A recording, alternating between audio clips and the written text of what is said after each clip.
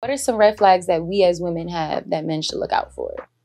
If a woman really like you, she'll go to McDonald's with you. She would. Fact. When a woman like you, it's unquestionable. She will hang on for your last words.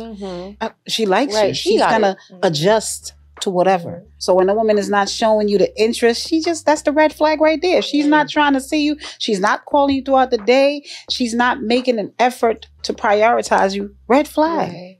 Because when someone like you, they show it. Pay attention to how she treats you. The other red flag is she's always feeling that you missed the pay. Every conversation, my bills, she always got a problem. Those are red flags. This broke, I can't deal with this. Red flags. Stop trying to be Mr. Save Her. Because most of the time, a woman that's conscious of liking you don't want you to know she has a financial problem. And that in a nutshell explains why you should never spend $300 to $500 on the first date on somebody that you barely know. Because for the woman that really likes you, she won't have any problem to go to the museum with you. It's both safe and you'll be able to have a good conversation with that person. On a side note, stop going on dates with people that you just met. Give it a couple of weeks. Give it a month if you have to. Talk to the person. See if the person is even interested in you.